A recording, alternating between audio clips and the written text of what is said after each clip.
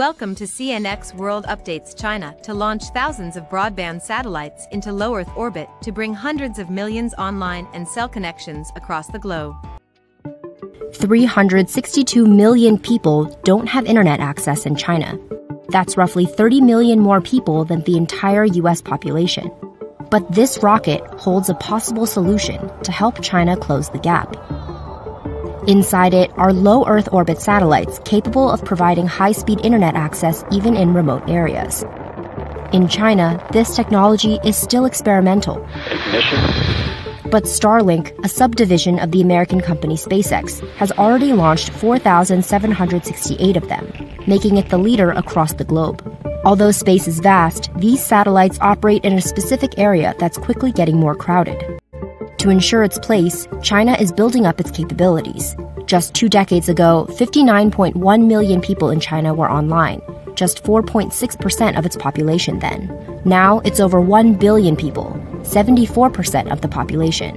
So is the country known for its rapid development, capable of rivaling Starlink?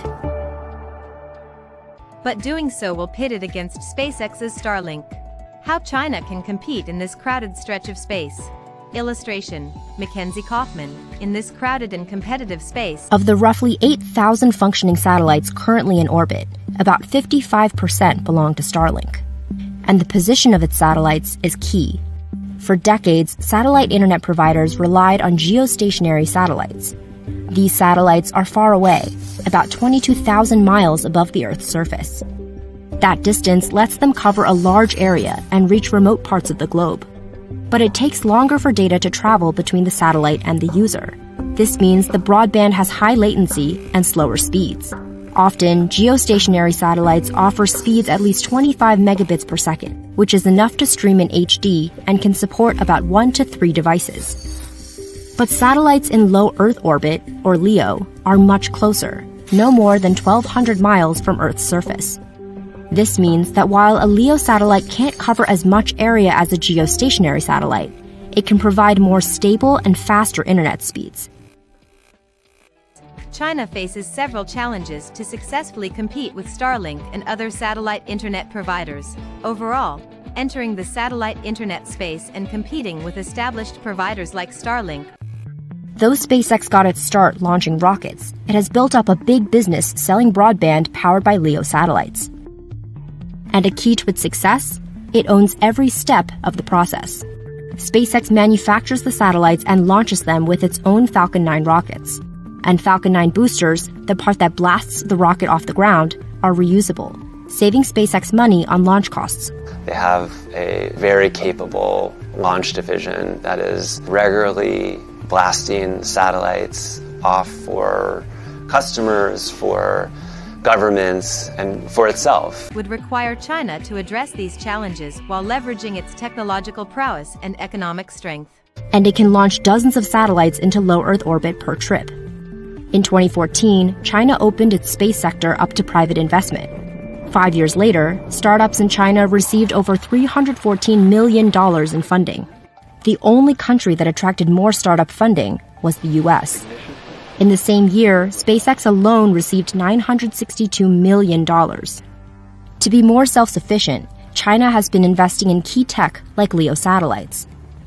In 2021, it established SatNet, a state-owned company it hopes will streamline the process to launch satellites and form a broadband network.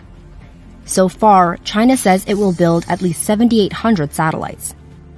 Plus, the China Aerospace Science and Technology Corporation and the China Aerospace Science and Industry Corporation have each launched experimental satellites into low Earth orbit. And startup Galaxy Space launched several operational satellites last year to begin its 1,000-satellite constellation. But so far, no enterprise in China has created a rocket to launch these satellites that's as advanced as the Falcon 9. However, Beijing Tianbing technology appears to be getting closer. While the company doesn't have a reusable rocket yet, it sent a liquid fuel rocket into orbit for the first time earlier this year. Experts say this is a crucial step to creating a reusable rocket. Ultimately, the company wants to develop rockets that can deploy up to 60 satellites in a single launch, similar to Falcon 9's capabilities. It's not easy to get off of Earth and deploy hundreds or thousands or tens of thousands of satellites into that part of space. You need a rocket that can, make those trips over and over and over again. Satellites in low Earth orbit have a shelf life. They have to be replaced. So you need to have a capability to kind of continually launch satellites. Altogether, this makes the barrier to entry quite high. McKinsey estimates the cost to launch an operable constellation is between $5 to $10 billion, with yearly operating costs running another $1 to $2 billion. So, what's the benefit? The marketplace that SpaceX has always been after is global. SpaceX said in April that Starlink was available in more than 50 countries. And within the next few years, it expects to operate in many more countries across Africa and Asia. SpaceX has been going around the world to get permission from national regulators to sell Starlink connections. But it's not alone. Cooperation in space is a key part of China's Belt and Road Initiative, a global infrastructure project. Last year, China said it had formed 149 space cooperation agreements with 46 national space agencies. And already, it's provided countries across Africa, Europe, and Asia with Beidou, a global navigation satellite system that rivals US-owned GPS. Major Chinese companies built infrastructure across the world, too. Up to 70% of 4G network infrastructure across Africa was built by Huawei. There are, billions of people around the world that don't have any internet at all. Beyond that, there's huge demand just generally for high-speed internet. And that demand is part of what's driving Starlink, China, and companies everywhere to build these LEO constellations. But satellite internet, at least right now, faces real cost challenges relative to traditional on-the-ground terrestrial infrastructure for internet connections. I don't think that low Earth orbit satellites will take over and provide global high-speed internet capacity. One of the biggest concerns facing the sector's expansion is overcrowding in low Earth orbit.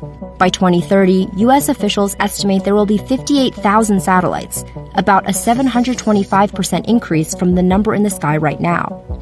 In just the past 2 years, the FCC received applications for more than 64,000 satellites. And experts at NASA and the FCC fear that more satellites could mean more issues.